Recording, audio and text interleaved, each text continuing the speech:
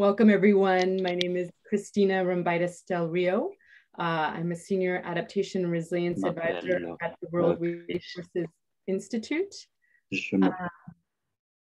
Oh, and I can hear the French translation for some reason. You wouldn't mind fixing that. We do have translation available for today's dialogue. Please click on the More button, and you should see a button for interpretation, and you can select the language of your choice, Español, Portugués, or Français aussi. I'm filling in for our moderator, Rebecca Shirley, who is the Director of Research, Data, and Innovation at the World Resources Institute in Africa. She'll be joining shortly and will take over moderation. Unfortunately, there's been a power outage where she's based.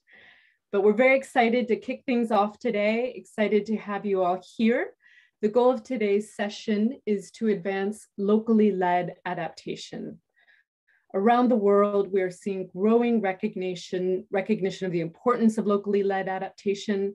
And today we're going to discuss what this looks like in practice and ensure that finance and decision-making processes are reaching communities on the very front lines of climate change, and discussing and learning together how we can learn from existing practice, of which we'll hear some great examples, and how we can work together to scale support for locally led adaptation.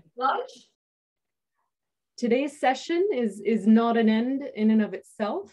It is part of a process of learning and learning how to support locally led adaptation, investing in these approaches, and moving away from the status quo and top-down adaptation to a new standard of agile, equitable, and locally led adaptation. This is the first in a series of 2 dialogues that we'll be hosting in the lead up to COP26.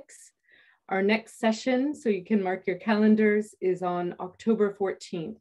And we really hope that you will be able to stay with us to really engage in a learning discussion about this critical subject. For today's session, after we hear from our distinguished keynote speakers, we'll have a brief presentation on the global movement for locally led adaptation. And then we will hear from 3 organizations who are doing the work themselves. We'll hear what they're experiencing, what they're doing to deliver locally led adaptation on the ground. Throughout the program, you as participants have the opportunity to contribute to the discussion and pose questions. We'll have the chat box available for everyone, as well as Mentimeter polls that we'll introduce a little bit later. So our ambition here is to make this as dynamic and as much of a dialogue as possible. A few housekeeping notes before we kick off. Please note that this session is being recorded. As I mentioned earlier, we have translators in Spanish, Portuguese, and French. And please do make use of that service if you like it, if you need it. And then finally, please keep yourselves on mute when you are not speaking, just so that we can all hear the translation and hear the person who is speaking. So with that, I thank you all for being here for this very critical discussion.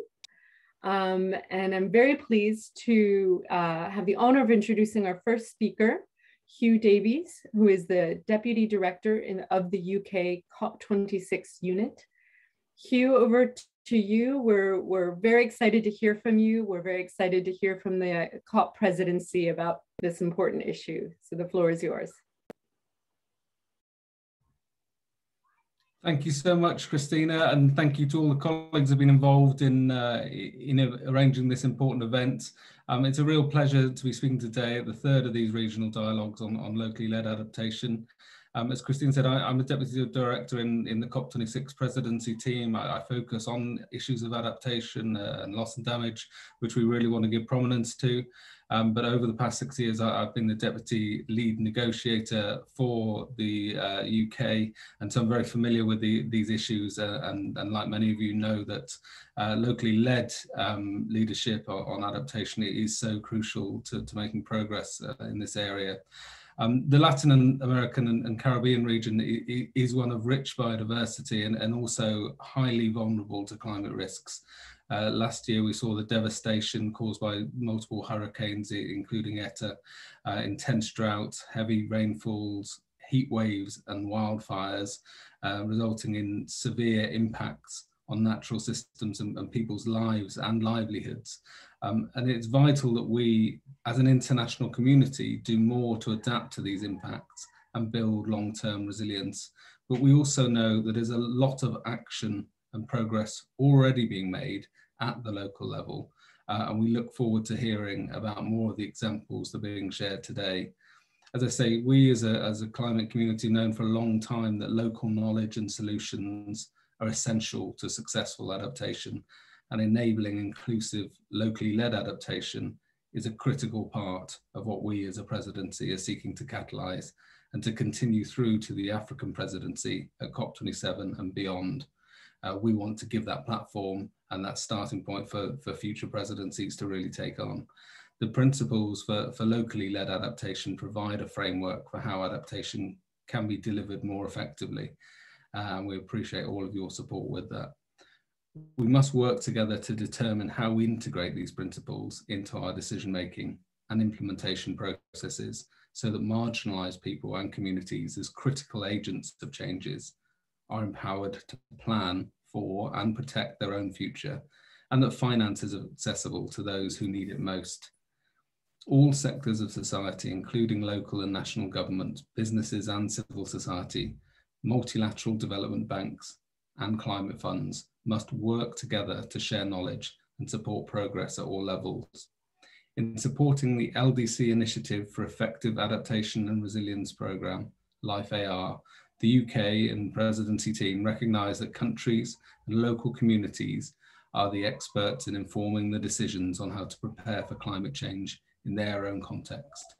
And they should have the autonomy to make informed decisions on building their resilience.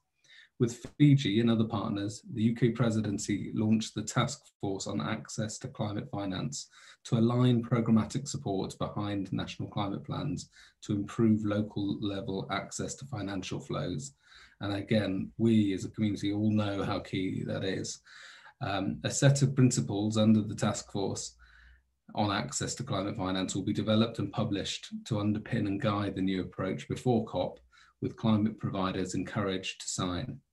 And we're encouraging the adaptation research community to endorse the research principles to carry out action-orientated research that responds to local needs. The Adaptation Research Alliance is seeking to catalyse action-orientated research, strengthening collaboration between Southern-led local universities and research institutions to enhance capacity building. Ahead of COP26, the UN General Assembly later this month and the Italian-led pre-COP in October, all of these provide opportunities for highlighting the importance of locally led adaptation and the progress which is being made through donors and the international community, including the Task Force on Access I've just mentioned, and crucially LIFE-AR. In making locally led adaptation a central priority for the COP26 presidency, we not only want to amplify the cause for greater support for locally led action, but also address the barriers that restrict and prevent finance flowing to that local level. We want to carry momentum into the African COP27 presidency with adaptation and loss and damage a priority for developing and developed countries alike.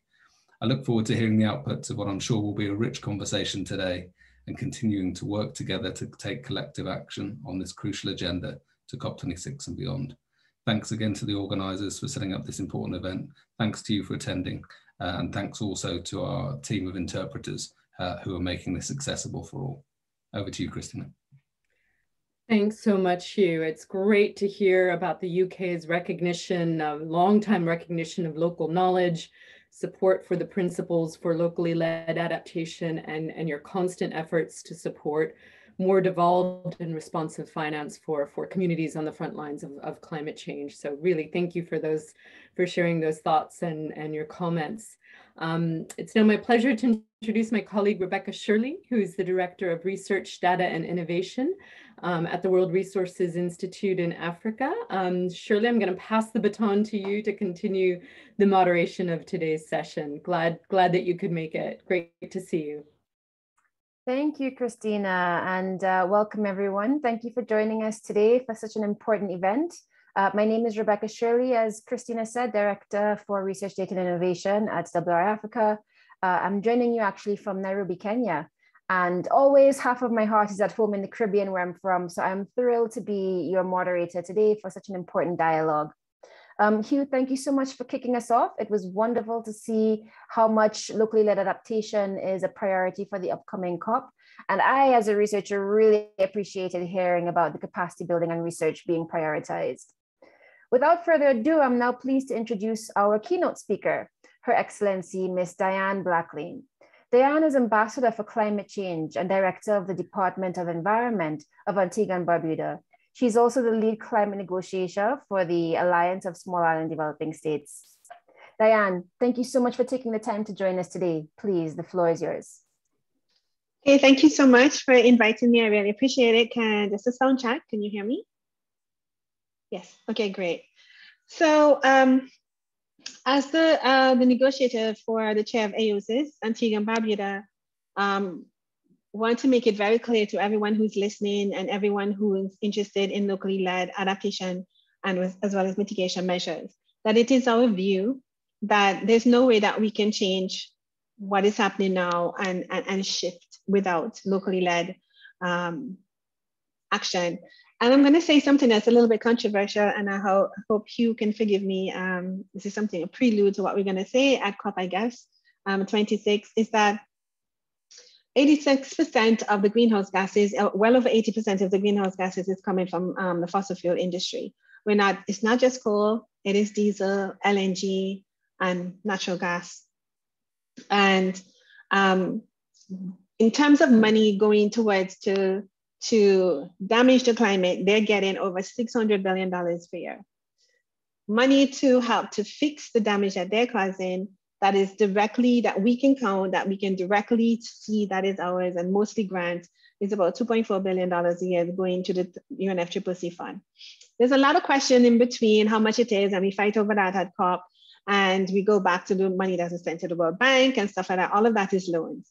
But it's very clear, we know how much money is going to the fossil fuel industry, and most of that is grants, tax breaks, and everything. So where do locally led people fit into all of this? Is that you pretty much have $2.4 billion that is set aside by donor countries for 130 something countries to access. So it's really a small amount of money when it boils down per country, and most of the cost of adaptation by the state is so high, it really leaves very little room for access to financing by locally led people. So there is an issue of scale of amount of money that is available.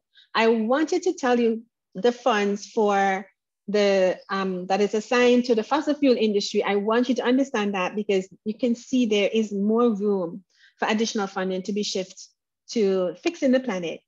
Secondly, with accessing money by fossil fuel industry is much easier than accessing by local sector. And one of the biggest risks that we all face, including my government, all the governments of AOSIS, in terms of Hugh and his team have been very great, and they've come to us and said, you need to declare, and all the countries of the world have to declare what their ambitions would be. But there is a big problem with that.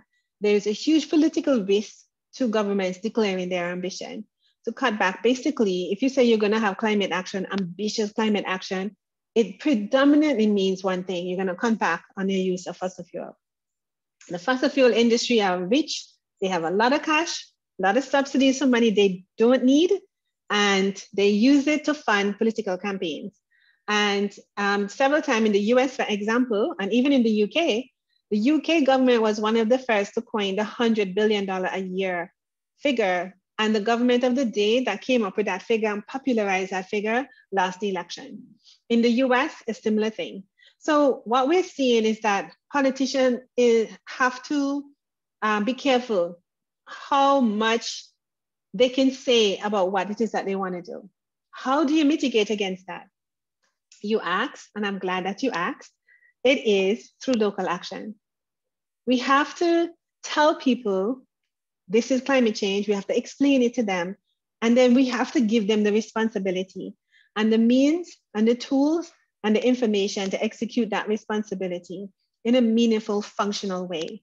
So when a politician is saying, I have to cut emission, the locally led people would understand and can help him communicate that to local people. Local people are suffering, and then they go to the polls and vote against their own interests, and they have no idea that they're doing this. Now, of course, we can't take money from the UNFCCC, the draft, the GCF, and so on, and fund political campaigns. Then maybe there will be a fair fight, but we can't do that. So locally led action can help a lot.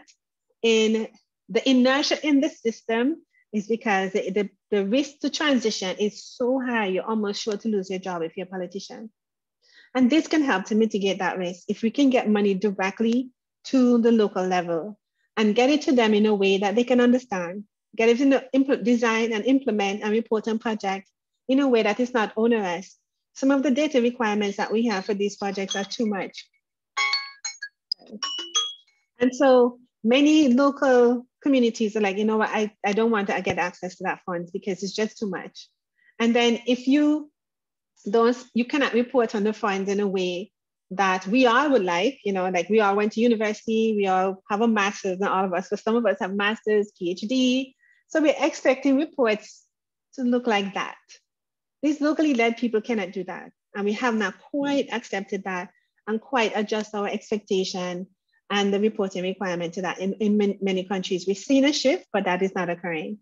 So I just want to summarize today's what AOSIS would like to see coming out of COP26, and we will be proposing this, is that we're going to ask you and his team to consider that instead of taking some of that $600 and something billion that everybody, G20, not just developed countries, developing country too, using for destroying the planet, is to shift just 1 billion per year. Just 1 billion of that 680 billion. Let us shift 1 billion per year and provide that in a special fund for locally led action for climate change. Just 1 billion per year for NGOs and for community groups that have specialized access modalities. Not quite like the JEF Small Grant Program, but something similar. But larger amount of money. The JEF Small Grants is just $50,000 and climate action is expensive. And so this is what we would like to propose as AOSIS coming into COP26. And it'll be good if the UK government could see if that is something that they can, as a legacy coming out of all of their hard work to get all of us to come to COP, is to propose that this is something that we can have, and so that we can empower people in the local level to not only take action, to also have a say, proper say, with enough information on all of our decisions with respect to climate, both good.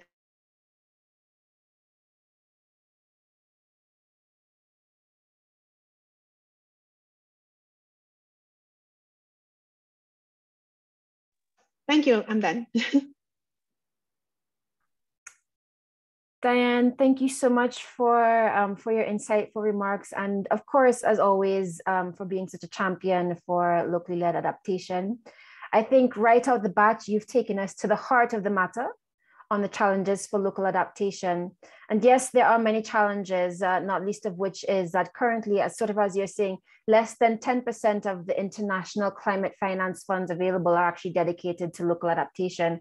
And you beautifully explained how this finance gap, how this finance challenge is actually related to political and power dynamics, bringing the distributive and procedural justice implications right up to the fore. So thank you so much for that. And I think that your point is that in the midst of that challenge, there's actually ample room to put funds towards LLA. I jotted down your your $1 billion per year for LLA with specialized modalities. And I think that a lot of our audience is probably quickly jotting down their notes and nodding along with you as well. So thank you so much for kicking us off like that. Now we have a quick Menti poll to help us get to know each other a bit and to see who all is in the virtual room together. So I'm going to pass over to Marek Soans from IIED, who will guide us briefly through a few quick questions. Marek, are you there?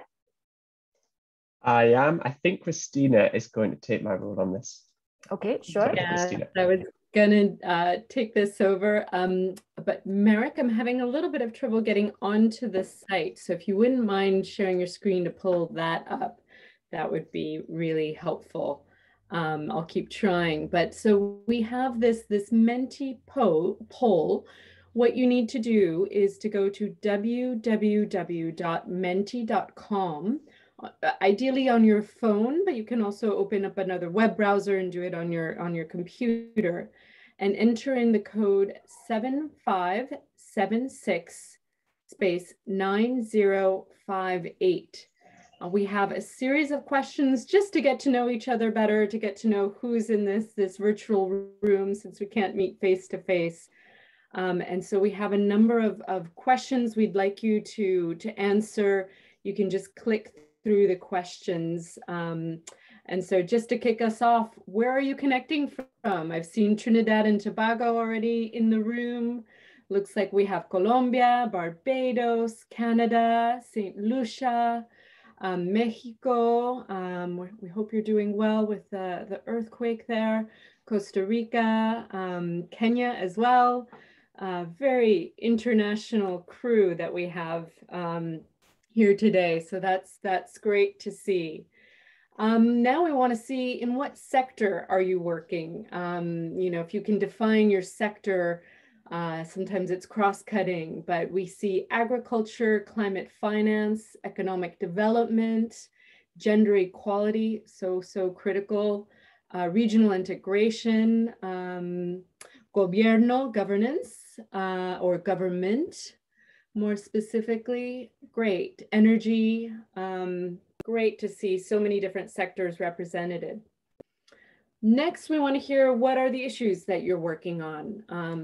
Again, this is a pretty cross-sectoral group, so I'm sure there's a variety. Of course, we have climate change and climate resilience, but also natural resources management, the public sector, mitigation, energy efficiency, money where it matters. I love that. That's important. Finance, SDGs, great. We have a lot of different issue areas represented here, but particularly climate finance, climate change resilience. Next, we want to know if you've heard of the principles for locally led action. I see the results are still coming in. It's split about 50-50. So we have some people who know what these principles are that we're talking about, and maybe a slightly larger proportion who don't know what the principles of locally led action are. Well, don't worry about it, because you will hear about those in great detail in just a little bit. So you'll leave understanding what those are. Next, we want to know your level of experience with locally led adaptation action. And again, these are anonymous and everyone had to start somewhere. So don't feel bad if you feel that you're just here to learn. And we do have many people in that category, which is great to see. We also have some people who have a little bit of experience and some that have some experience, and a small minority that have a lot of experience, I would say, with locally led action. That's great. You're all welcome here. We're excited to have you here, no matter what your level of experience or familiarity is. Your opinion matters to us. Rebecca, I'm going to turn it back to you so we can proceed with the program and learn a little bit more about locally led action. Wonderful. Thank you for that exercise, Christina. That was actually really fun. It's great to see the diversity that's in the room. And it dawned on me that this means that there are many in the call themselves who were perhaps affected as Tropical Storm Grace swept through the Northern Caribbean last month. My own family was, or perhaps as Ida lashed the eastern seaboard of the United States just last week, or even as heavy rains battered the Southern Caribbean, Trinidad and Tobago in particular, literally just a few nights ago. And that exercise really reminded me that these are our homes, these are our families, these are our livelihoods and our communities. So again, adaptation at the local level, just so crucial. Wonderful. So next, that brings us to our next speaker. And to get us all onto the same page, we're going to have a brief introductory presentation of the principles of locally led adaptation from Eileen Marina Cunningham of CADPI, El Centro para la Autonomía de Desarrollo de los Pueblos Indígenas. So Eileen, over to you. Hi, Rebecca. So it's Marek here. And unfortunately, Eileen had to, at the very last minute, attend to a personal issue. So I'm going to step in at the very last minute for Eileen. It's a real shame that Eileen can't be here to present this introduction on the global movement to local-led adaptation. So hopefully I can do her introduction justice. Not a problem, Marek. Over to you. So it's a real pleasure to be here and speak after Hugh and Diane's fantastic interventions. So what I'm going to give you today is a bit of an overview and a context setter on what is this movement behind locally led adaptation, why we're so interested in supporting it, and an introduction to the 8 principles which we've heard several speakers already introduce. So what are they, why do they matter, and what is this these dialogues all about that we're here to today? And many people from those polls are here to learn. That's fantastic to hear. So what is locally led adaptation? So I'm sure you would all agree, or most of you will, I hope, that adaptation and building climate resilience really needs to focus on individuals, households at the local level and their local organizations that represent them. We would all agree that they're the focus of, need to be the focus of building adaptation, because they're the ones on the front lines of climate change right now. They're the ones dealing with most of the impacts. However, locally led adaptation is more than this. It's about actually giving these individuals, households, communities, local organizations at the front lines of climate change more power and agency over their own adaptation, to be able to prioritize, to design, to implement, to monitor and evaluate the successes and if their resilience is actually being improved and their livelihoods and their sustainable development is being benefited.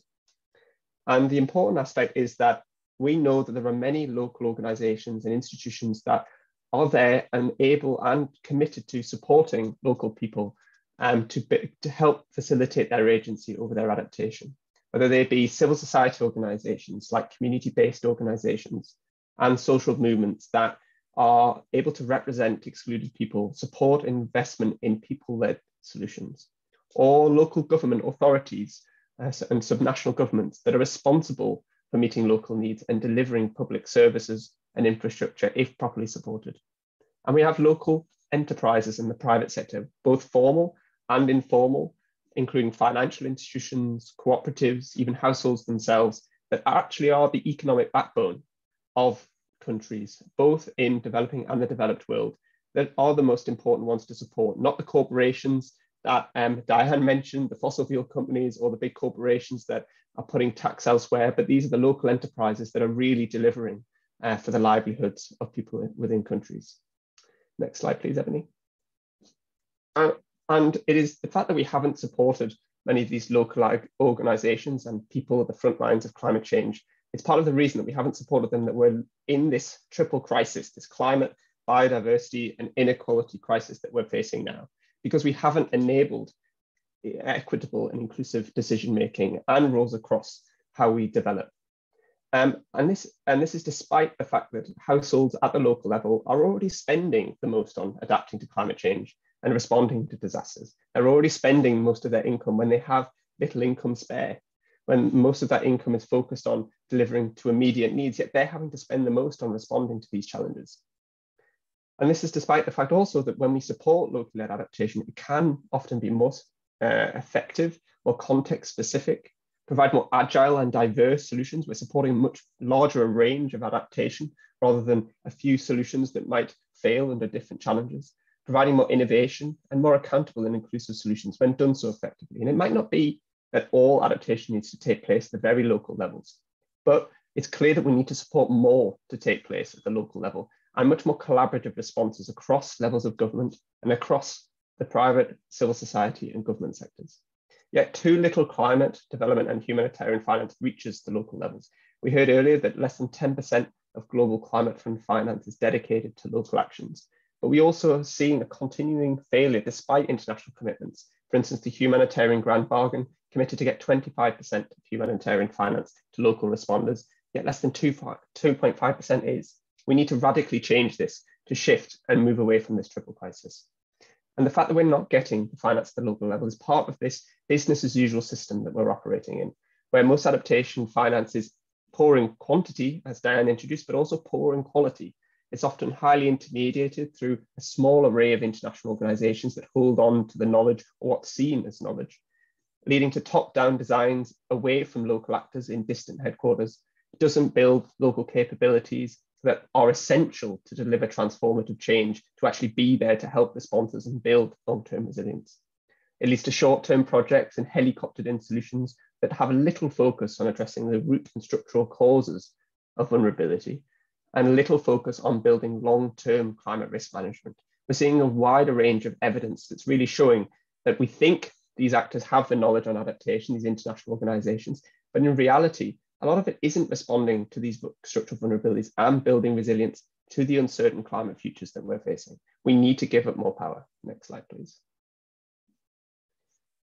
Despite these challenges, we are seeing a growing political movement on adaptation and locally led adaptation. We have, as introduced, the leadership from the world's least developed countries with their least developed countries initiative for long-term adaptation and resilience that's committing to get 70% of climate finance to local adaptation by 2030. And we had the Global Commission on Adaptation, which is sunset, but had a local action track that being led by Commissioners Sheila Patel and Commissioners Dr. Mohammed Musa, that is putting the spotlight on the need for local led adaptation and getting more resources to the front lines of climate change. And more recently, we've had the COP26 Presidency, Alok Sharma, stating that it's essential to support more local led adaptation. The G7 has welcomed the 8 principles, which I'll go over in a second. And the Race to Resilience, the high-level champions group, are trying to integrate local-led adaptation across their initiatives. So what are these 8 principles? Next slide, please. So the 8 principles. These 8 principles have been developed collaboratively with more than 50 organizations over the past few years and have built on a wide range of experiences and research across organizations like ourselves, IID, but organizations in the Global South, like Slum Dwellers International, the Faro Commission, and many others representing the poorest and most excluded. And they were launched at the Climate Adaptation Summit in January 2021 to really advance and guide what good adaptation practice looks like and to support more locally led adaptation. So this includes supporting devolving decision-making to the lowest appropriate level. So recognizing that we need to deliver more finance and support more decision-making led by local actors. Includes addressing the structural inequalities faced by women, youth, children, disabled, displaced, Indigenous peoples, and marginalized ethnic groups, putting them at the center of adaptation decision-making. Providing more patient and predictable funding, so the funding actually aligns with local needs, recognizing that transformative change takes decades, not a few years, that most projects are designed around. We need to invest in local capabilities, leaving legacies of capable institutions that can facilitate adaptation effectively, not relying on international expertise. And building a robust understanding of climate risk and uncertainty that builds on local, traditional, and generational knowledge, recognizing that they have been coping with uncertainty, providing solutions that work around their landscapes for generations. Also supporting flexible programming and learning, recognizing that adaptation is an inherent learning approach. If we think we have the solutions right from the beginning, we're widely mistaken. Adaptation needs to continuously learn, understand what new information is available, build from new solutions, learn from others, and recognize that climate change itself is an inherently uncertain process. And we need to align funding with this need for flexibility, promote small failures, recognizing this is contributing to the greater good of programming. Now, we need to ensure in transparency and accountability, allow local actors to see what adaptation is planned, allow to see where decision-making is able to be participated in. And we need more collaborative action and investment, collaboration across levels of government, from the regional, national to the local level, and across whole of society, with private, civil society and government actors. We need to aim for as collaborative responses as possible, but supporting more local action in the process. Next slide, please, Evan. And we've had over 55 endorsements to these 8 principles. This endorsing list isn't quite up to date. We've had more coming in recently. This includes the UK government's Foreign, Commonwealth and Development Office. It includes international global climate funds like the Adaptation Fund and the Climate Investment Funds. We want to put pressure on the Green Climate Fund to join this list as well, so we can influence them. It includes UN agencies like UNDP, but it also includes actors from the Global South. We want to grow, including Canary, who you'll hear from today, Friendship from Bangladesh, but we want to really grow this list. We want you to join this journey with us, and we really would welcome you to get in touch with ourselves, IID and WRI, and the other partners who have endorsed in this list, if you would like to join us on this journey to collectively learn to deliver better adaptation that really works and empowers those at the front lines of climate change. Next slide, please, Ebony. So this dialogue that you're participating in today, we're going to hear from 3 fantastic examples. And you'll notice that some of these are also taking place not just at the local level, but at the national level. And this is based on some of the work that we've been collectively doing on the concept of delivery mechanisms. Now, this isn't a new concept. We might have called it delivery mechanisms, but this is not new. This is recognizing that we do not need to reinvent the wheel. We have institutions that exist in developing countries across the whole of society that are already capable of addressing the structural and root causes of vulnerability and have capabilities that can be maximized and can support the facilitation of effective adaptation and deliver adaptation finance to the local level.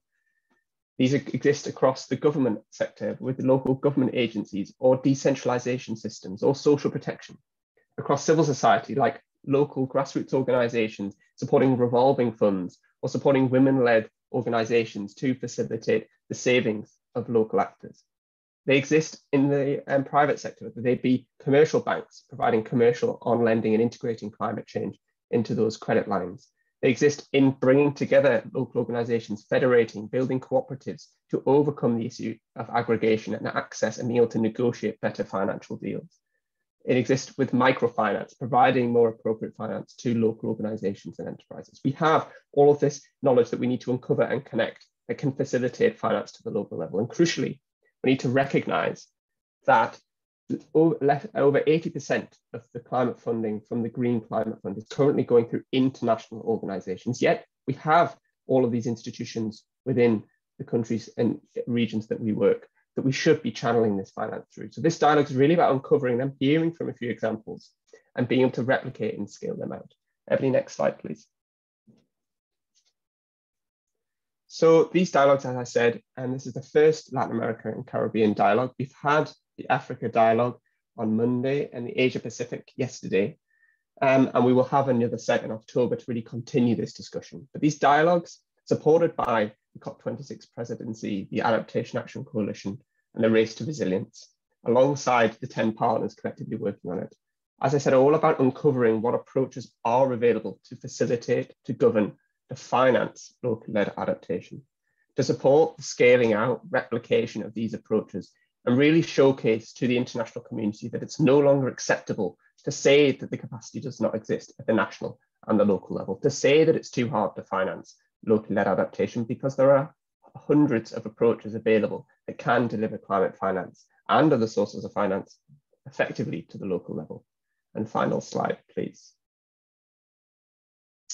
So what we've been doing with the partners across the last couple of months is to really start to try and map out, to put down on paper what all these approaches are. Now, we've only uncovered a few. You'll see the Latin American region, we need to start filling this gap from our own knowledge. And this is why we're running this dialogue, to try and get your own knowledge and start filling this up, to connect organizations together to really see, well, in this, let's say in a certain country, they're doing great things using their existing government systems. We really want to replicate that within our own country, to create this knowledge, to create this portfolio of what's possible.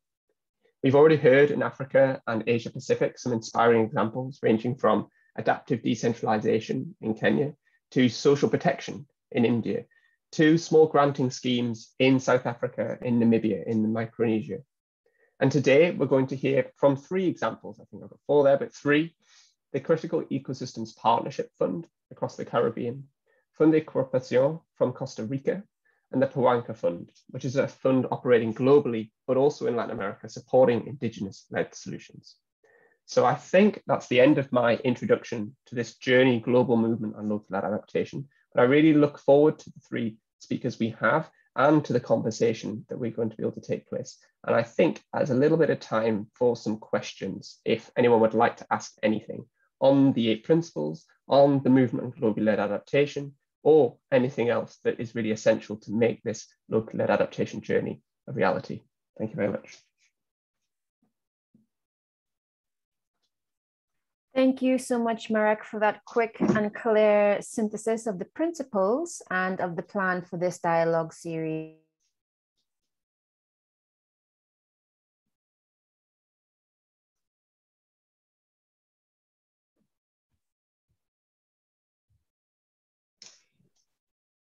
It looks like we may have lost Rebecca due to another power cut in Nairobi. Rebecca, are you there? Okay. I'll take over again for the interim until we can get Rebecca back. I want to check and see if there's any questions. Oh, Rebecca, do we have you back? Okay. We'll carry on, and hopefully Rebecca will be able to rejoin shortly. Sorry, go ahead. Yeah. I want to see if there's any questions for Marek in the interim. See if anyone would like to put their hand up or put a question into the chat function. We can go to that. We also have another Menti exercise for everyone to crowdsource more expertise on locally led action.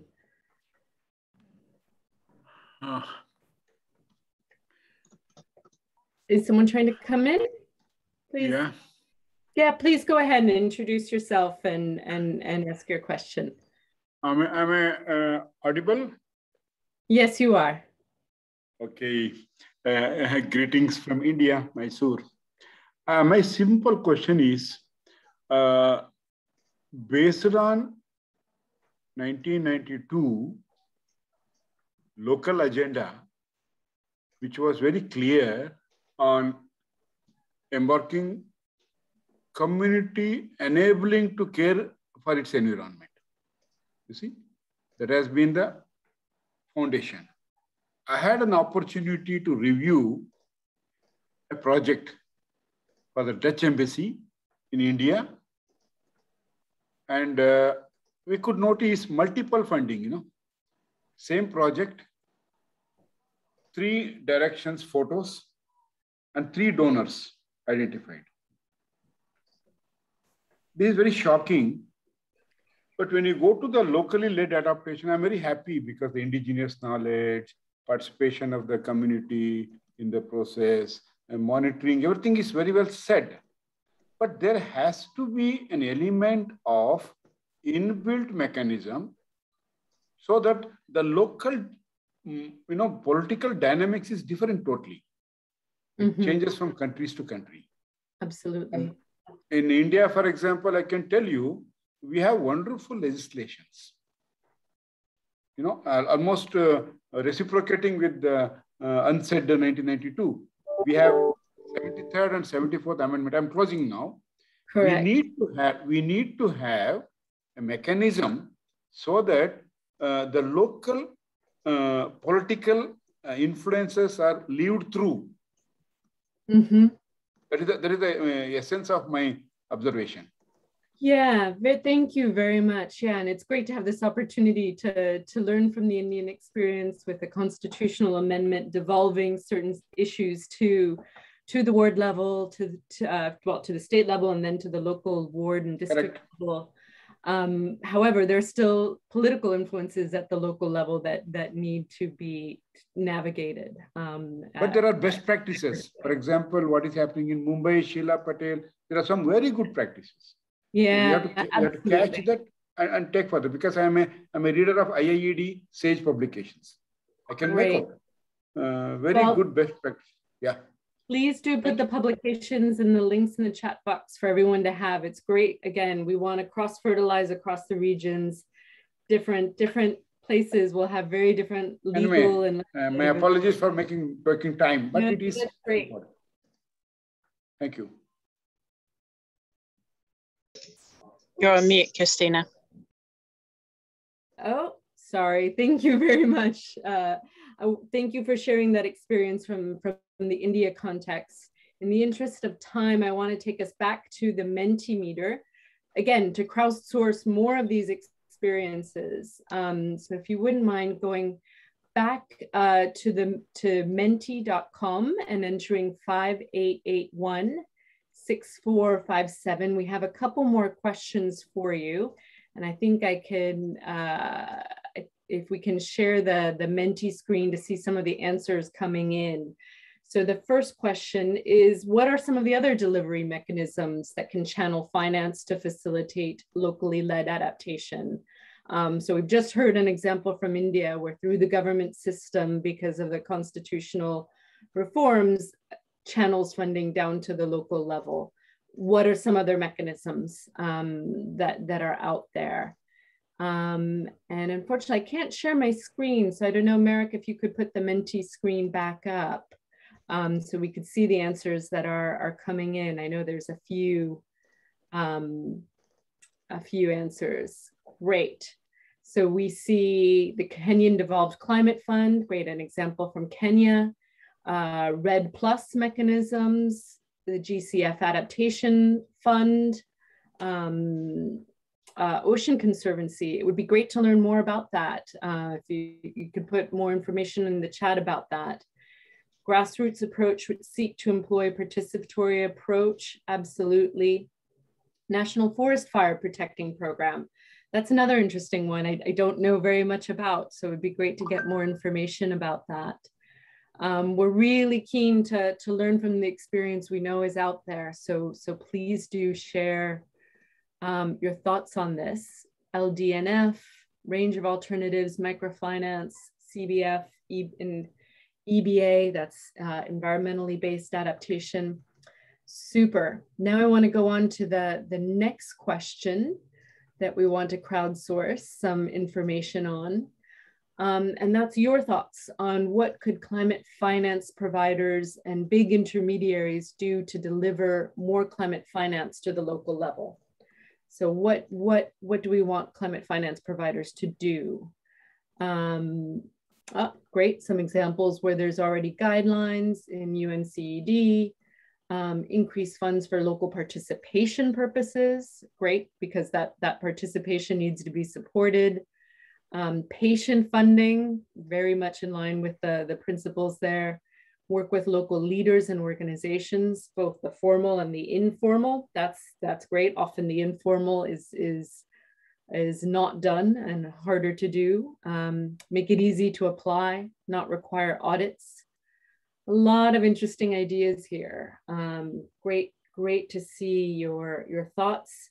Please feel free to write your responses in your language. We can translate them, and we want to hear everyone's thoughts here. Great to see these answers. We are going to collate them all, and we'll share them with you and use them to inform our next dialogue series. So please do continue to share your thoughts on the Mentimeter. And I'm going to turn it back over to my colleague, Rebecca. It's great that the lights are back on where you are. The power is really struggling and fighting with us tonight, but we shall overcome. So I'm back online, and thank you. I saw all of those insights coming up. Great to see crowdsourcing at work. And everyone, please do remember that the Menti link is live throughout the session. So please continue to share your ideas on both of those two questions, even as the presentations are going on. We will check back in later with the Menti responses. We're doing really well on time. So I am now pleased to introduce our first locally led adaptation case study presented by Mariana Lopez, who is Program Director at the Pawanka Fund. Mariana, thank you so much for joining us. Over to you to share a bit about Pawanka's approach to supporting locally led adaptation. Thank you very much, Rebecca. Thank you, everybody, to invite Pawanka Fund to share our experience in this very important meeting. Pawanka Fund is an indigenous-led fund. Our mission is to change the way that philanthropy is done traditionally. Pawanka is a mosquito name, a word meaning something that is growing and strengthening. So all the pictures and images that I'm going to share are from our local partners in different parts of the world. Next, please. So the Pawanka Fund was created as a global indigenous-led fund in September of 2014 in the framework of the UN World Conference on Indigenous People, and is led by indigenous leaders from different parts of the world, including North America, Latin America, Asia, Africa, Arctic, Pacific, and Russia. Pawanka Fund responds to the need of indigenous people based on relationship of trust, networking, and articulation between local and global processes. And the objective of Pawanka is to strengthen indigenous people's self-determined development through effective and strategic grant making. And the objective is to revitalize traditional knowledge and learning systems. Next, please. So this is just for you to have an idea of Pawanka Fund of these 6 years of life. We have more than 300 local partners from almost 60 countries of the 7 sociocultural regions of the world. That means 261 grants, and that reached 272 indigenous peoples in different regions of the world. So in this image, you can see the names of the different indigenous peoples in different parts of the world. Next, please. So Pawanka Funds work with a great diversity of partners. So we are working with communities, with indigenous communities, but also with indigenous women organizations, elders or youth organizations, national, regional, and global networks, indigenous with disabilities, territorial governments, group of pastoralists, farmers, nomads, mountain people, Icelanders, fishermen, breeders, traditional healers, spiritual leaders, midwives, traditional authorities, judges. So this is to share that Pawanka Fund is working with local partners in a very diverse way. Next, please. So Pawanka Fund is building a holistic approach to grant making. So our model of grant making is based on different steps. So we have grant making, mentoring, learning, and sharing. These are our steps that we work in the grant making. We have different thematic cycles. Our main issue is traditional knowledge revitalization. But we also have issue a specific emergency fund during the pandemic, and we still have that emergency fund. And we have special cycles on different teams. And one of our special cycles is on building resilience, climate resilience. Because as all of you know, indigenous people are the most affected people on climate change impact. So one of our special cycles is on climate resilience building and how the revitalization of indigenous knowledge and value can really be strengthened to face this climate change impact. So next, please. So our grant making are direct support to community-led organizations and networks. We establish long-term partnership. Our grants range from $10,000 to $50,000 in a multi-year. We support the recovery and the revitalization of indigenous knowledge and practices. And the selection process is through cultural due diligence criteria. So the criteria to select the partners, Pawanka Fund use cultural criteria on that selection. That means indigenous partners that they are contributing to the well-being of their community or the equity between men and women. So our guiding committee defined 8 cultural indicators that we use for the selection of our partners, but also in the monitoring and the follow-up of the implementation of the project. Yes, next please. So our programs of mentoring, learning, and sharing, that means that we are not just doing grant making, we are not just sharing finance support, we also accompany and support our partners in the design of the proposal. This is the mentoring role that Pawanka has in the implementation and all the process of monitoring and evaluation. We give technical assistance to our partners to fulfill the legal and administrative requirements. And also we promote exchange of knowledge and practices and peer-to-peer capacity building process among our partners. We are building networks of solidarity and mutual support among our partners, and we are generating and disseminating knowledge. Next, please. So Pawanka has a holistic approach to climate adaptation. In our grant making, we support more than 45 indigenous local community and organizations in the 7 sociocultural regions that they are building collective resilience to face climate impact based on their traditional knowledge, applying a holistic approach and integrating innovation. So we are promoting a learning process between our partners that they are building resilience to face climate impact. We implement learning exchange.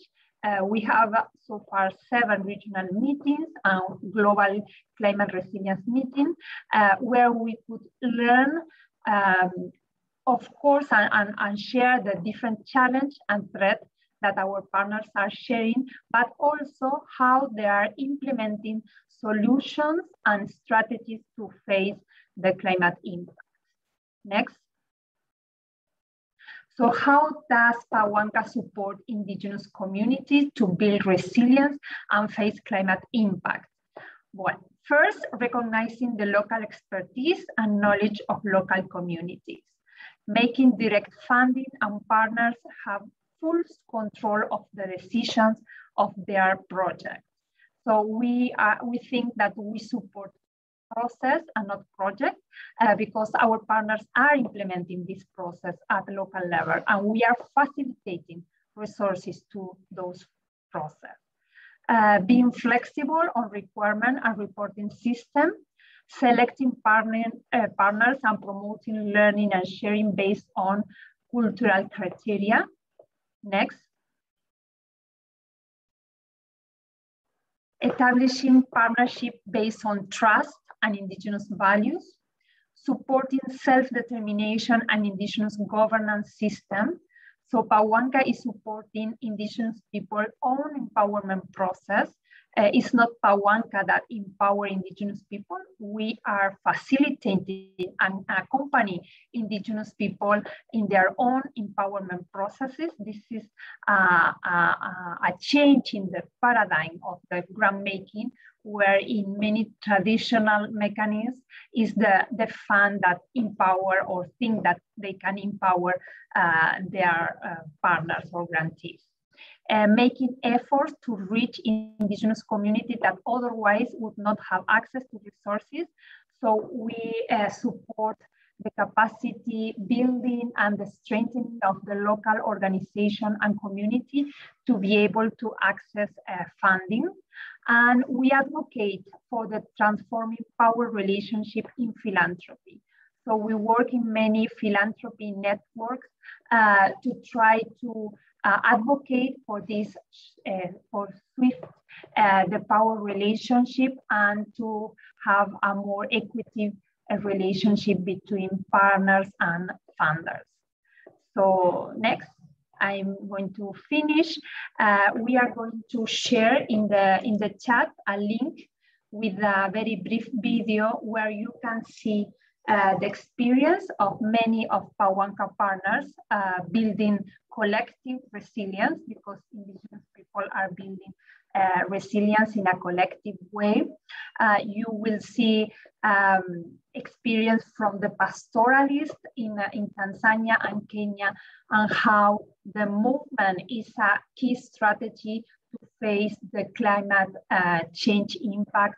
Or, for example, in Rapa Nui, the indigenous people are building, based on their traditional architecture and structures, are building structures to manage and keep the water, the rainwater. We have other experience in Colombia about agro schools, or seed banks in Cambodia and Thailand, or in Russia, they are implementing they are researching geomagnetic energy and the link with the climate prediction. Or for example, in Alaska, they are developing, indigenous people are developing cultural mapping, and they are linked this process with the recovery of the indigenous language. So please, if you have time, I invite you to watch the video to see these different examples, and also what resilience means for indigenous people. We have shared with our partners, and maybe they don't have a specific word meaning resilience, but resilience for indigenous peoples mean their self-governance, the strengthening of their self-governance system, means water, land, natural resources, and of course to have the strength to face the current challenge. So I want to finish here, and please, if you would like to make any question, it's most of welcome. Wonderful, Mariana. Thank you so much for that presentation of Pawanka's work, and we will look forward to that video. In fact, I was going to ask for if you could give us some examples of all of these amazing projects, and it was really great to hear that long list that you just gave. So thank you for that. We have time for just one or two quick questions for you, Mariana. So, so here are a few that we've sourced. So given the wide experience, of course, you've just clearly demonstrated on locally led adaptation, what would you say are the most critical challenges that you come across in dealing with and supporting this wide variety of locally led adaptation initiatives? Yes, well, our local partners are experiencing many challenges. The most important challenge of indigenous people at local level is the extractivism and of course the global warming related to climate change. But the extractivism is the extractive industry is one of the most challenging issue of our local partners, and in our view is of course very difficult to deal with that, but we can see how at local level our partners are implementing a holistic approach. And this is very important, because if we analyze the process and the strategies implemented at local level, it's not just one strategy focuses in one issue, is holistic. The local partners are implementing strategies at maybe regional level of advocacy, at the same time that they are implementing very local actions. So this range of strategies and a fund that is flexible as Pawanka, and we allow our partners to really look and to decide which of the different actions they think that is a priority. I think that this is for us a key to support the action at a local level. Thank you, Mariana. Another question coming through from the audience is going back to the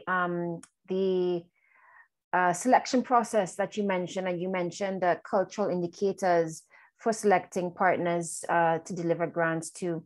One of the questions coming through from the audience is if you could give us a bit more information on the concept of cultural due diligence and how it's applied through your grant making process. Yes, the cultural due diligence is the process of selection of our partners, and it's based on 8 cultural indicators. I can share, maybe my colleagues in the meeting can share the 8 cultural indicators in the chat, so you can read them. These 8 cultural indicators were selected by our guiding committee members, these leaders, indigenous leaders from different regions, because Pawanka we have a rich diversity because we are dealing with a very different context and background, but also we need some common elements between the different region and indigenous people. So those 8 cultural criteria are common elements, priorities of indigenous people in the different regions. So the guiding committee make collective decisions on the partners based on those indicators. So they have to present and endorse a partner, and they have to explain how this partner is aligned with these 8 criteria, cultural criteria. So later, the whole guiding committee members in a group, they decide if this partner is appropriate and they are aligned with our cultural criteria. So this is the first step. After that, if this selection process goes well and the partner is selected, we have, administrative and legal requirement, of course, because we are a legal entity and we need to fulfill a legal and administrative requirement. But it's not the first step of selection. And when the partner is selected, we support the process of strengthening their organization to fulfill the legal and administrative requirement with the translation of material, for example, or even the certification of the organization. We accompany the partners to certify, to get their certification, to get their legal constitution of the organization. So this is like the second step. But in many cases, the selection of partners or grantees is based on technical criteria, and the funds, they just review the proposals in a technical way. And in that case, many of the funds go to NGOs, intermediate NGOs, and don't reach the indigenous communities or the indigenous organization at local level. And that's why Pawanka wants to change that and is trying to build this process, because it's not something that we do from the first day. We are building this cultural criteria and cultural due diligence. Wonderful, Mariana. And just one final question for you to bring it back to the topic that Diana raised at the very beginning around financing. I'm wondering if you could say a bit about how global climate funds and donors might shift or better be able to support Indigenous people specifically and get more finance behind their initiatives. So if you were to give some guidance, for instance, to funders or the donors seeking to replicate these kinds of approaches, what advice would you give? Yes, well, our first advice is to base the relationship on trust. So to start to build a relationship on trust with the indigenous communities and indigenous organizations, and of course recognize the local knowledge that the indigenous people in their places has, because recognizing the knowledge is a way to change the idea that the funders have the solution and the implementers, they are just implementers. So in that way, to have a direct connection and a direct relationship with indigenous communities and indigenous organizations is a way to change that, and not to go through intermediate NGOs that maybe they have a technical expertise and they have experts writing the report or writing the proposal, but maybe they don't have the knowledge of the local problems and the possible solution at local level.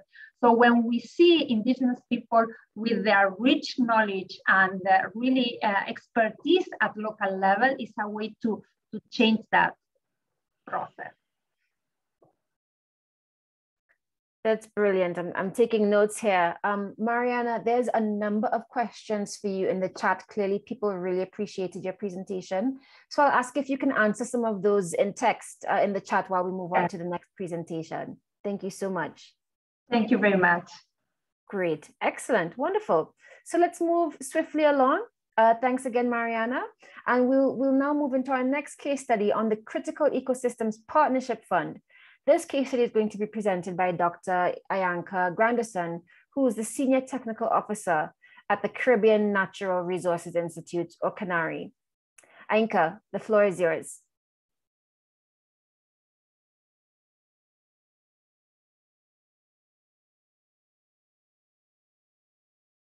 Sorry, I just realized I'm muted. Unfortunately, my slideshow seems to be not working properly, so I might ask Ebony if she can share my slides instead. Thanks.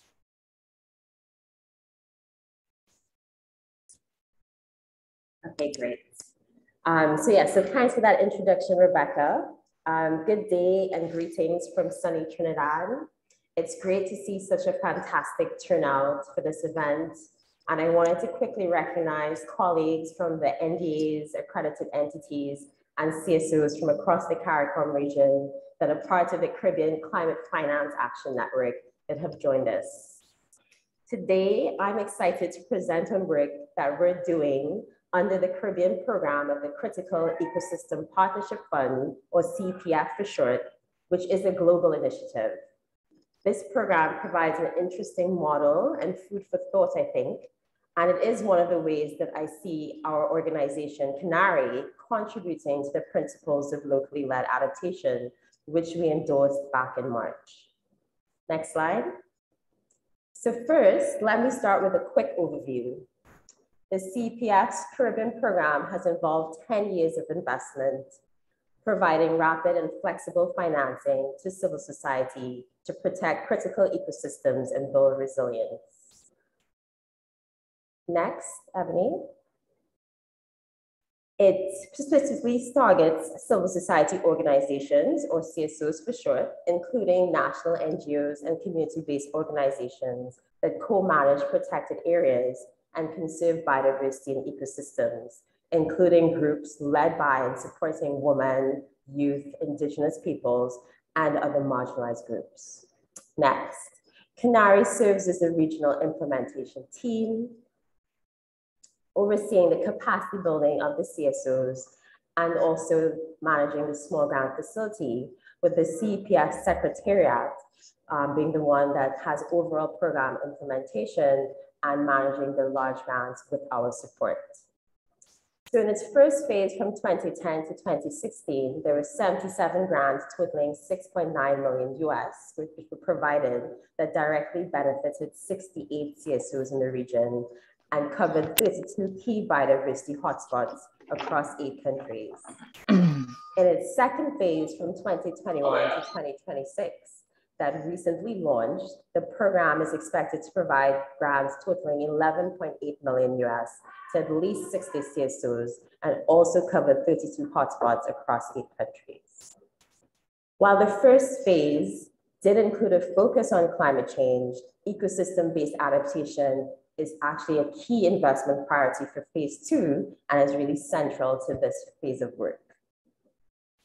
So next,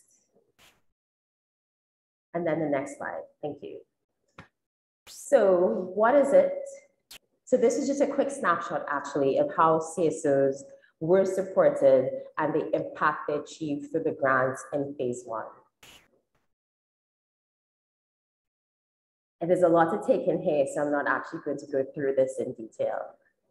Next slide. So what is it that makes the CPF's Caribbean program business unusual and a useful model to consider when we think about scaling up locally led adaptation?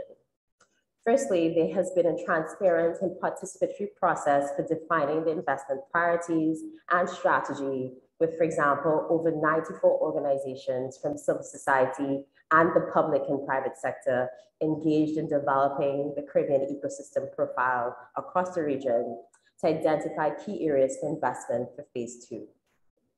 This transparency also extends to the review and disbursement of grants overseen by a regional advisory committee and monitoring and evaluation, which is participatory and engages the grantees directly.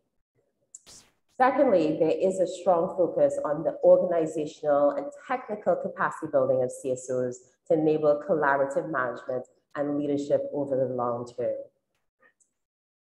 Recognizing, as Mariana noted in the Pawanka Fund, that strong local organizations are needed to implement effective conservation and adaptation measures.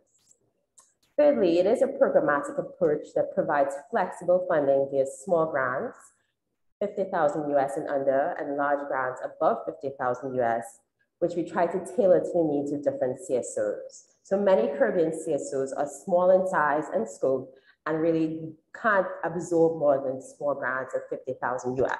But there are also a number of higher capacity CSOs that can manage up to $500,000 or $1 million, and we cater to this diversity as part of the program. The Caribbean program also uses a homegrown intermediary, Canary, which is a regional NGO that understands the national and regional context, has built trust, and we have well-established relationships with CSOs across the region, and has a long-term presence and a commitment to capacity building and supporting conservation, adaptation, and resilience building. There is also a focus on improving the enabling conditions for conservation, ecosystem-based management, and resilience, including strengthening national policies and plans, convening roundtables with donors to improve coordination to meet investment priorities under the Caribbean ecosystem profile, and also fostering public-private civil society partnerships. Next slide. So in terms of how the CPF Caribbean program aligns with the 8 principles for locally led adaptation that Marek highlighted and gave an overview of earlier, it actually aligns quite well with principles 2, 3, 4, as well as 6, 7, and 8 as shown on the slide. However, in terms of principle 1, much of the decision-making rests at the regional level with Canary and the Regional Advisory Committee, and so it's not necessarily devolved to the national and community level per se. Interestingly though, this does have benefits in terms of the economies of scale of having a regionally administered fund rather than many national funds or national intermediaries across the 8 target countries. Also, while there has and will continue to be efforts to better understand climate change impacts and risks to guide the adaptation work, there has not been a significant focus on climate information services to inform decisions as outlined in Principle 5. Next slide. That said, the program has adopted a number of practices and leverage financing to support climate risk management and build resilience, including documenting and integrating local and indigenous knowledge and practices in assessing climate risks, vulnerabilities, and potential solutions, designing and implementing ecosystem-based adaptation solutions with a focus on critical forests, mangroves, and coral reefs in the region that obviously provide important ecosystem goods and services for local livelihoods and communities. Next slide. It's also mainstreaming climate change and disaster risks into management plans, both at the site level, but also aligning with key national plans. And it also seeks to address gender inequality and other vulnerabilities through training CSOs, for example, in gender responsive approaches, environmental and social safeguards, as well as other tools. Next slide. So there has been an interesting journey from 2010 when the CPF Phase 1 in the Caribbean was launched to Phase 2, which just started this year. And the program has evolved through learning by doing. Next slide. So some of the key lessons that I wanted to highlight is firstly, the recognition of the need to invest the time and resources to effectively address the capacity gaps of civil society organizations and be responsive to their needs in order to truly realize the capacity building outcomes of the program. This was something that was underestimated in the first phase, and there's actually much more funding that's going towards the capacity building program in this phase 2. Also, I think it's important to note that with the grant funding, even though it seems like small amounts, CSOs were actually able to pilot quite innovative actions and have real impact on the ground, including developing the Caribbean's first forest carbon offset program and payments for ecosystem services for sustainable financing in the Dominican Republic under phase 1. Next slide. So with the success of phase 1 and the now proven track record of the target CSOs, the CPF funders have actually doubled the commitment and investment for phase 2, recognizing the need and potential in the region, which is exciting. However, there have been some key challenges and setbacks that are worth noting and will need to be addressed as we move forward. So this includes the fact that it actually took a lot of time to set up and launch phase 2, with a 5-year gap between phases that was not actually planned. It was supposed to be much shorter than that. And this is, in fact, I think, disrupted some of the activities of the CSOs that have been expecting the phase 2. It's also increased threats to biodiversity and local livelihoods due to the impacts of COVID-19 pandemic that would not have been factored into the original ecosystem profile and investment strategy when it was developed in 2017 to 2018. And so those issues, I think, will need to be addressed. And there's already some anecdotal evidence that, with people losing their jobs and their livelihoods under threat, there is heavier natural resource use and exploitation, and then we'll have to look at how we're kind of addressing that threat. And then obviously there's also the long-term sustainability post-investment that we have to consider, once this investment phase is done in 2026, how do we move beyond this and continue to provide this type of support? So I think with that, I'll end here, as I think my 8 minutes is probably up. So thanks very much. And if you're interested in learning more, please check out the program webpage, which is listed on the slide. I can also put it in the chat, and also feel free to contact me or my colleagues via email. So with that, I'll hand back over to you, Rebecca. Thank you, Ainka. That was a really exciting presentation. And great to see I hope that these slides will be shared so that we can go back and pour over that one slide that you had with all of the exciting impacts that you're actually already beginning to see from this work. So again, similarly, we'll just ask 1 or 2 questions to you that are coming through from the audience. One question you mentioned, and it's great to see that we actually can see a proven track record here as the CEPF program has been running for some 10 years now. Can you share a bit on mechanisms that you suggest from your work with the CEPF and all of these amazing initiatives for tracking progress or monitoring progress over the long term? So yes, I think they're actually at the moment developing the new monitoring and evaluation plan with key indicators and targets. But for phase 1, based on the ecosystem profile that was developed back in 2010 to guide that first phase of investment from 2011 to 2016, they would have had very clear indicators and targets, so that they're generally 3 or 4 strategic directions, which focus on things related to biodiversity and ecosystem services, looking at landscape level change and promoting corridors to actually allow for an ecosystem sort of based management, indicators around sustainable livelihoods, because one of the key things in the CPF is nature for people and not nature or people. And so trying to really focus on enhancing sustainable and resilient livelihoods based on the natural resources and the services that are provided within these areas. And then also there's a target around partnership building to really strengthen the work and the collaboration between civil society and other key partners in government and private sector.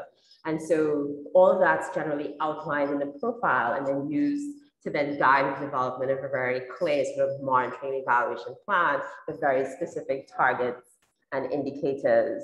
And that is developed in a consultative process. As I mentioned, there were a lot of stakeholders involved in developing the profile. And so it's highly consultative, and that then guides the work that CANARI as the regional implementation team, as well as the regional advisory committee, which I should have said is made up of national and other representatives from all of the target countries, as well as experts who provide, obvious resources and services for the review and oversight of the fund. And that all helps with the monitoring and evaluation. And so, I mean, I can always find out more from the actual project manager, because I'm not the project manager for this, to kind of answer that question around monitoring and evaluation. But we really look at doing a sort of participatory process for that. And that also builds in learning and adaptive management so that we really document and track what is working and what's not to really inform us as we move along. Wonderful. Two more quick questions. Now, you mentioned the idea of homegrown intermediaries, which was quite interesting. Can you share some advice for how this model could be leveraged or replicated in other contexts to support LLA? Certainly. So, I mean, one thing that we have kind of been looking at through another sort of GCF actually readiness project that we're working on with several NGOs in the CARICOM region is also thinking about, where are there civil society organizations, particularly at the national level, that can serve that role potentially as intermediaries or implementing partners for work. And so, for example, in the work that we do, there are a number of national trusts, for example, because we work a lot on sort of conservation, and there are national trusts in many of the islands in the Caribbean that are very strong and actually have very clear procurement processes, have managed grants up to $1 million US or more. And so they're very well placed, I think, to be able to serve that role of sort of a homegrown local intermediary. And so it's not that CANARI alone is one of the only CSO that has that capacity. I think there are many others. And it's something for us to really consider when we're looking at potential intermediaries and implementing or delivery partners for work under GCF, Adaptation Fund, et cetera, that we look at some of those organizations as potential partners. Excellent. It would be great to say, I love that. And if there was even sort of I'm sure there must be some sort of mapping of all of those CSOs that can really fit into that level as intermediaries. And then, of course, the last question that I want to ask, Inka, just very quickly is, as I asked to Mariana as well, as your thoughts on finance and how might some global climate funds need to change their access criteria to allow funding to flow to many of the CSOs that you're supporting in the Caribbean? Yeah, so that's the, I guess, billion-dollar question. So, I mean, I think, many people have highlighted the sort of onerous application sort of processes and the time and all of the hoops and requirements that you have to jump through. And I think the shift that we're seeing with a number of the bigger funds like the Adaptation Fund and the Green Climate Fund, looking at how they can set up what they're calling enhanced direct access mechanisms, which are really on-granting mechanisms that allow regional or national entities within the countries to really sort of create a sort of tailored facility that allows for this sort of small, medium, large grants to be given out that really match the capacities of different CSOs in the region and allows them to get funds through a more simplified process. Because obviously a small grant, for $1 million, you're not going to require people to go through the same very detailed sort of application process and requirements, although obviously you still have to do your due diligence, as Mariana very nicely outlined what they do for Puanca Fund, and ensure that that money is being used effectively. But I think it's also important and thinking about that financing. And I think this is where the CPF model is quite interesting, is to also remember that along with the financing, we need to have that capacity building support, because we can't just assume that all these entities are ready to just kind of roll out some of these funds. I think we need to really support them through learning by doing as they're actually rolling out some of these grants, to do that effectively and actually build up their processes so they can actually go on to doing larger grants, you know, over time, and really scale up the kind of financing and work that they can do. And I think that will have real impact as we move forward. Great. So meeting CSOs where they are, matching their capacities, and also not overlooking the need for capacity building alongside finance. Great. Ainka, thank you so much for that presentation. We're going to move on now to our third and final case study from Funde Cooperación. And we're going to have Carolina Reyes, who's the head of project development, or project department, sorry, at Funde Cooperación. Carolina, thank you for being here to share your experience on locally led adaptation. Folks, kindly note that Carolina will be presenting in Spanish. So for all of our English speakers, you're invited to select interpretation at the bottom of your window to hear a translation of her presentation to English. Carolina, the floor is yours.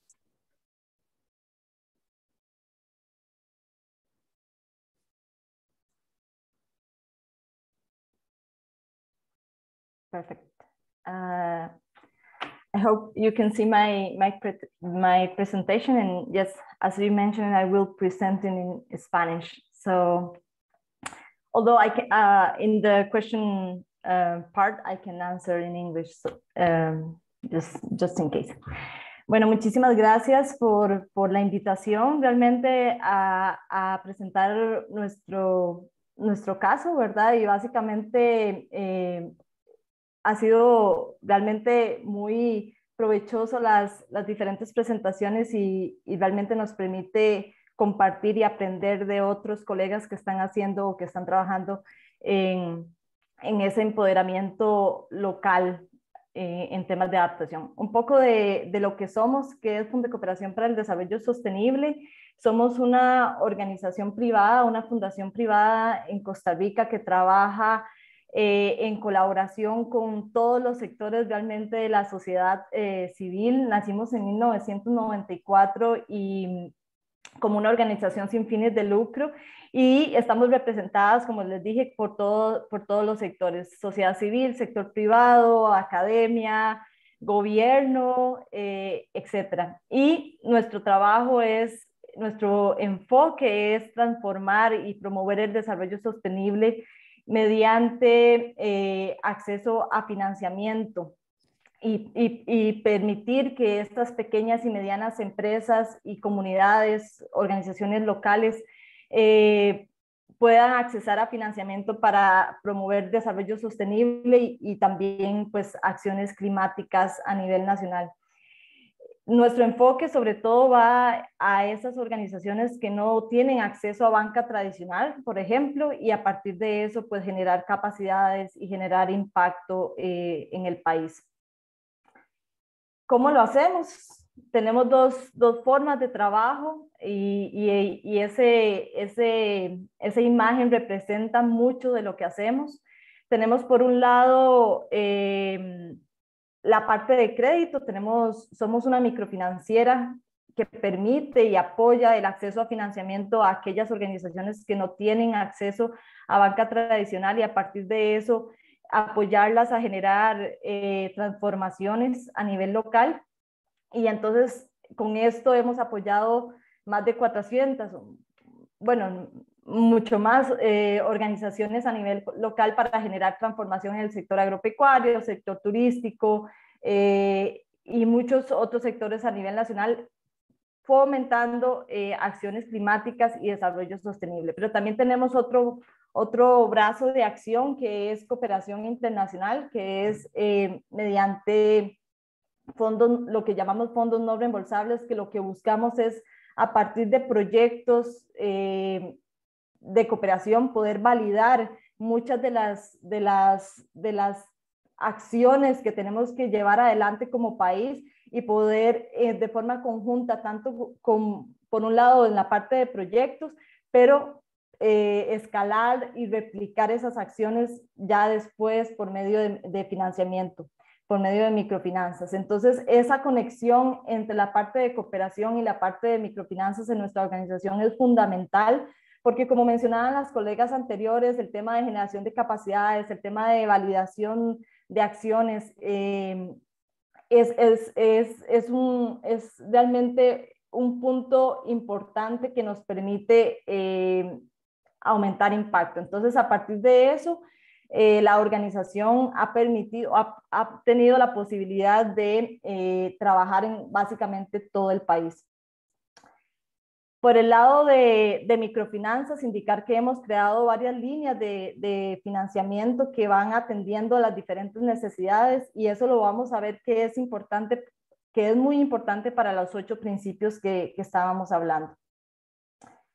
Específicamente en la parte de cooperación internacional, y uno de los proyectos estrella en ese potenciar el liderazgo a nivel local, tenemos un financiamiento del Fondo de Adaptación. Nosotros somos el ente implementador nacional del Fondo de Adaptación en Costa Rica, y tenemos un proyecto de $10 millones que busca atender y apoyar el sector agropecuario, recurso hídrico y zona costera en la adaptación.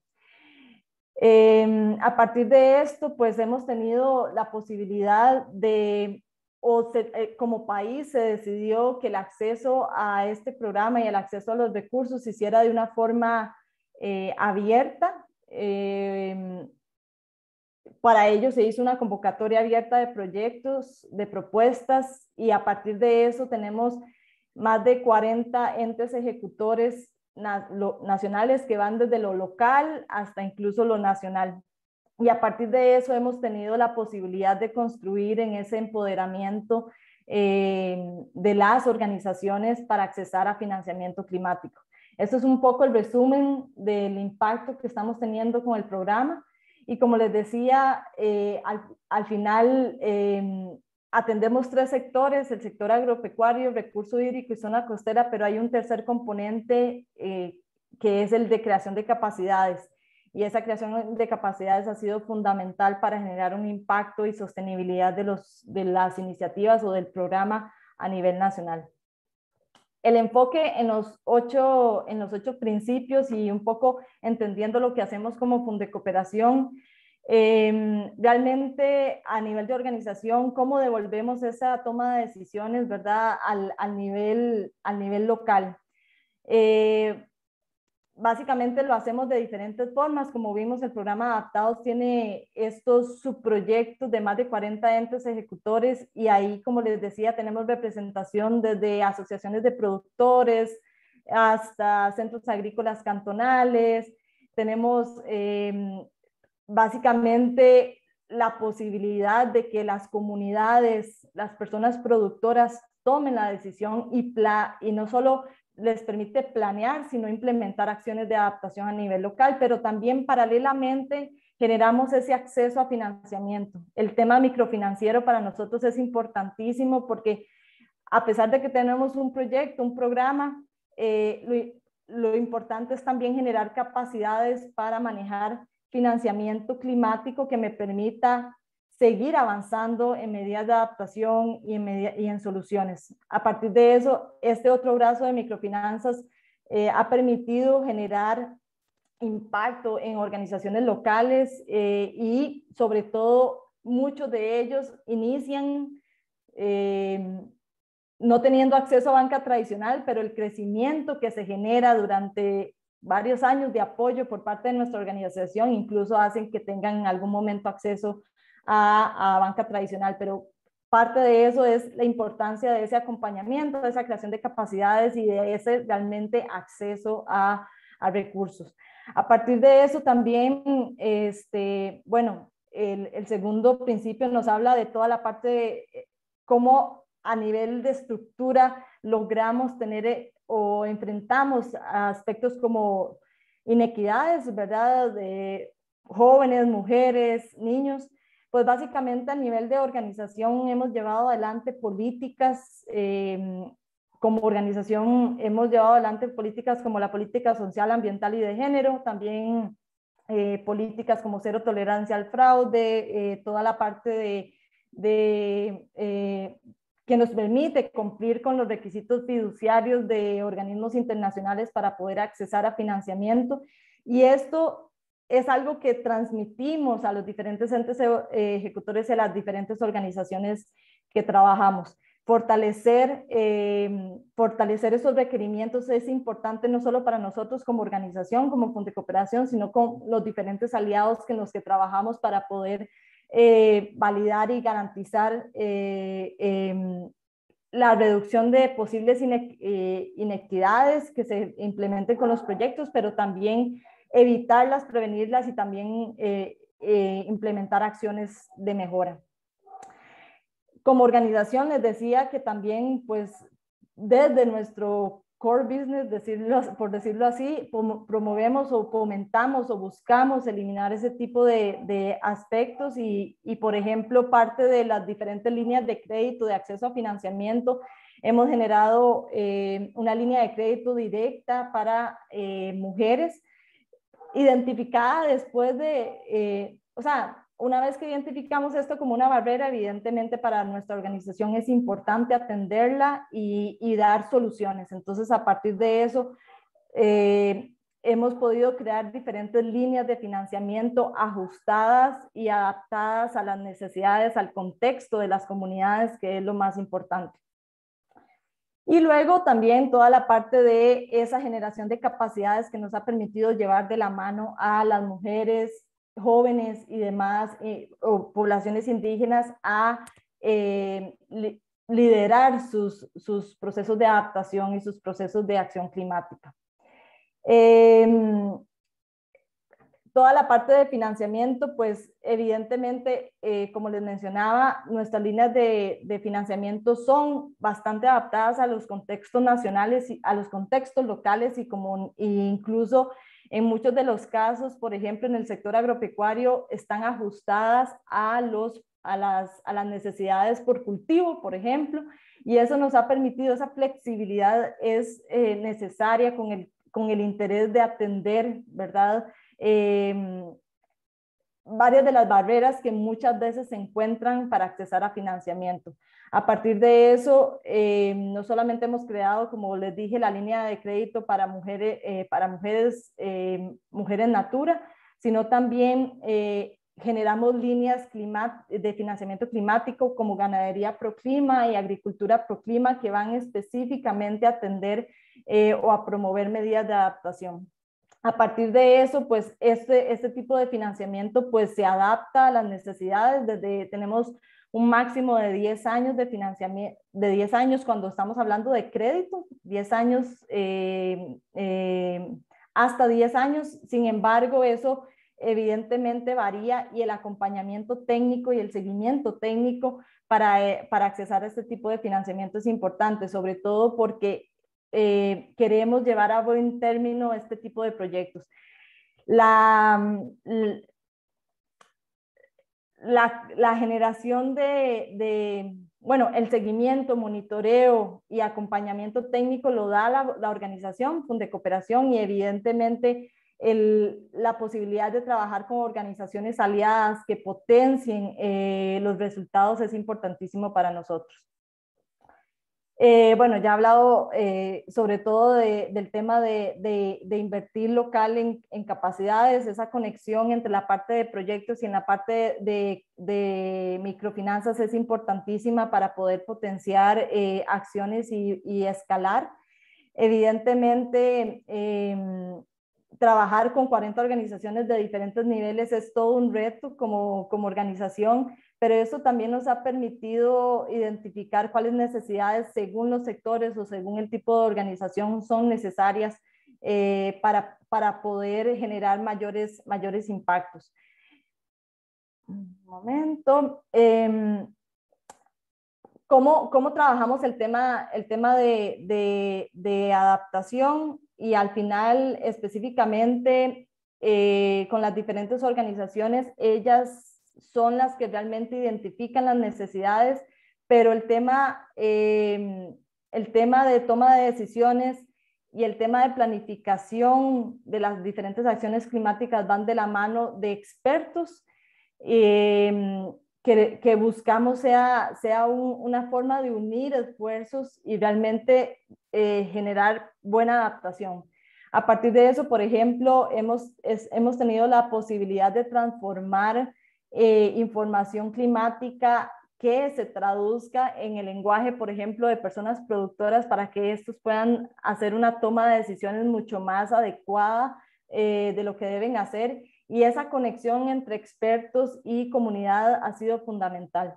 A partir de eso hemos podido generar no solamente planes de acción a nivel local, sino también hemos podido generar casos de estudio y al final este tema de pilotaje, ese tema de fincas escuela, fincas modelo o incluso comunidades modelo que puedan compartir de tú a tú con otras comunidades o con otras personas productoras, por ejemplo, ha sido uno de los aspectos importantes, ¿verdad? Que hemos tratado de promover. Evidentemente las condiciones del clima son totalmente inciertas, ¿verdad? Sin embargo, el apoyo local y ese empoderamiento local nos ha permitido ir generando o ir eliminando ciertas barreras en el tema de toma de decisiones.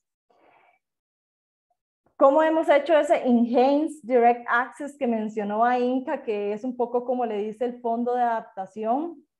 Hemos atendido mucho de esto a través de aprendizaje tipo cooperación sur-sur, entendiendo cooperación sur-sur más a lo local entre comunidad A y comunidad B, y ese intercambio de experiencias que empodera a los beneficiarios y le permite desarrollar soluciones basadas, bueno, en el conocimiento de que, mira, aquella persona lo hizo así, debería yo hacerlo así, te recomiendo hacerlo de esta manera, donde las personas expertas son parte, mas no lideran ese intercambio, sino que se permite hacer de igual a igual. A partir de eso hemos aprendido con las diferentes organizaciones que trabajamos y a partir de eso hemos tenido que ser hasta cierta forma flexibles sin comprometer calidad o sin comprometer cumplimiento, ¿verdad? Entonces, a partir de eso, para nosotros ha sido necesario entender contextos, entender vulnerabilidades, entender condiciones socioeconómicas que nos permitan un poco adaptar la programación y el aprendizaje, pero también nos permita a partir de eso fortalecer las instituciones o las organizaciones para llevar a cierto nivel. Y obviamente a nivel de financiamiento climático, a nivel de microfinanzas, esto ha sido fundamental para poder potenciar acceso a crédito y que sean proyectos sostenibles y realmente financieramente viables. A nivel de transparencia y accountability, como se le dice al séptimo principio, hemos incluido un código de ética, una política social ambiental, una política de género, hemos puesto en funcionamiento un sistema robusto de monitoreo, de procedimientos de compras, de evaluación de riesgos, que cumplen con los requerimientos nacionales e internacionales, y esto ha sido traducido también a las organizaciones locales y el acompañamiento a eso ha sido importante.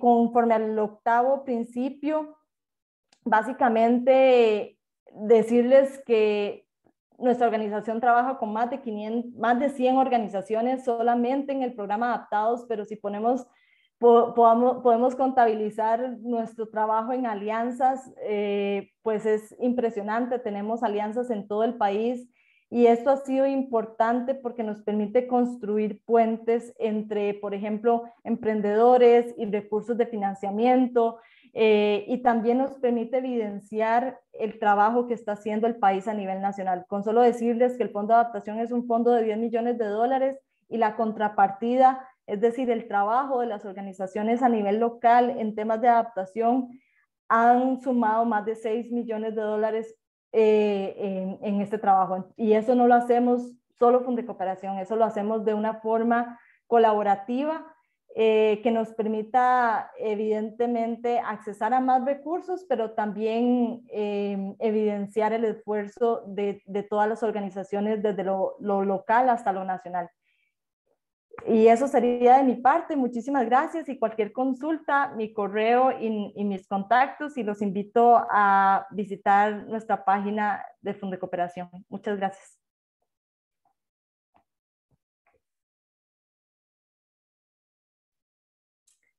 Thank you, Carolina. That was really excellent to see the explicit mechanisms you have for supporting gender equality and transparency and accountability.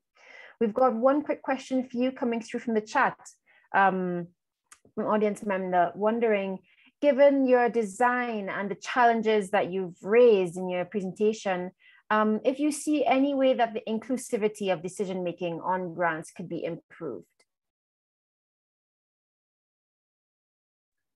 Can you repeat? Sorry, yes. Yes, if given what you've outlined as the design for Fundecooperación, if there are ways to improve the inclusiveness of the decision-making process on how grants are distributed. Yes. Well, maybe in Spanish. Sorry. Sí, básicamente pues realmente hemos tenido una gran fortaleza o una gran oportunidad en la parte de brindar los diferentes financiamientos, sobre todo, por ejemplo, con el programa Adaptados.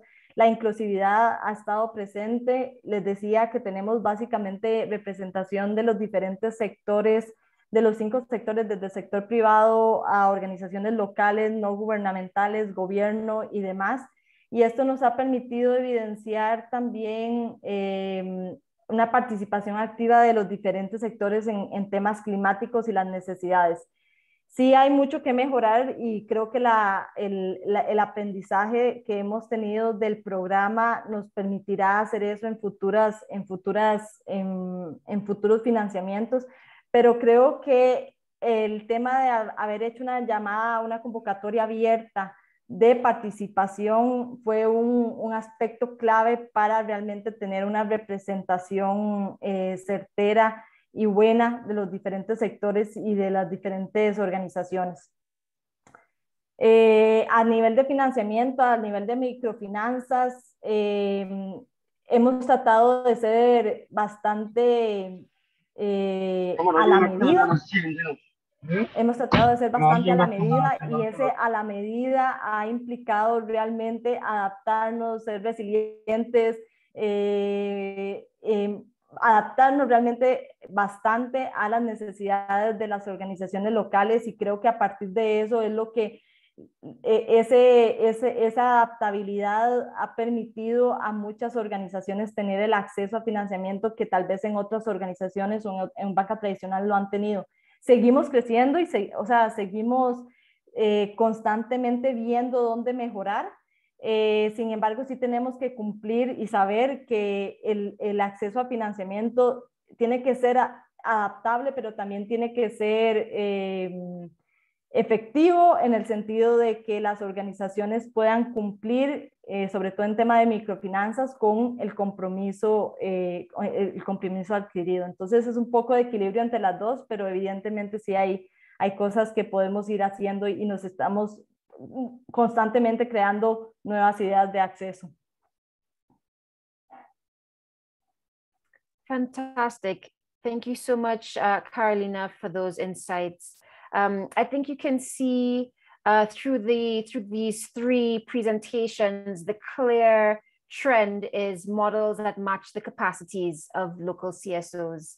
From a financing point of view, come downwards, we had Mariana talking about the need to allow CSOs to access funds in a more simplified process. That could mean prioritizing due diligence. And Mariana showed how due diligence can be expanded to be culturally appropriate for local contexts. She also mentioned the need to minimize as far as possible the number of intermediaries that are involved. And that took us directly into Ainka's conversation about homegrown intermediaries that can fit the bill. She talked about national trusts that, for instance, have clear procurement processes and have track records managing big grants that can prioritize, that can be prioritized for working and being the middlemen for finance distribution. And also she talked about the need to prioritize and not overlook the important challenge of capacity development. We heard about how monitoring, evaluation, and learning processes are also being adapted for the local context. And surely I'd love to unpack that a bit more, because surely there must be lessons here that are transferable to other regions. And that's also where Carolina picked up. Carolina was also talking about very explicit mechanisms that they've put in place at Funde Cooperación to support and ensure transparency and accountability, and importantly, address gender equality. So thank you so much to all of the speakers. I think we've got some wonderful insights here. This has been such a rich and crucial discussion on LLA and how we can make sure that local communities and partners on the front lines of climate impacts have access to finance that they need, the decision-making power that they need to invest their own adaptation priorities and build their own resilience. So thank you to our speakers, Mariana, Carolina, Ainka, and of course, thank you to the interpreters who've been very hard at work on the call and in the chat. So folks, our time is up for today, but the conversation is certainly going to continue. We hope that you can join us for our next dialogue, where in October, where we will have the opportunity to drill even deeper into what's needed and what we can do together to scale up finance and support for locally led adaptation. We have one last Menti poll that I think is going to go up quickly, which we invite you to complete. Would Christina or Merrick like to? Yes, there it is. You can see the slide, so just take yourself over to the Menti code with the Menti code, or to menti.com, or use the scanner to answer that last question, which is about continuing to engage in the regional dialogue series on scaling up locally led adaptation. While you're all answering that question, I just want to echo a comment that was made by Marek earlier in the conversation. We do hope that your institutions will consider endorsing the principles for locally led adaptation. If you've not done so already, please join us in this movement. Anyone can sign on. And we recognize that the journey to supporting locally led adaptation looks different depending on who you are as a stakeholder. So my colleagues will include more information in the chat box and later on for those who are ready to explore what it would mean to endorse the principles. With that, let me just say thank you again to our speakers. Thank you to our interpreters. Thank you to everyone who is working behind the scenes from WRI, from IIED, and from all of our partners. We wish you a safe day, a safe evening. If it's like me and it's rounding out to late night. And we do hope that you will continue to engage with us on this journey and participate in our next dialogue.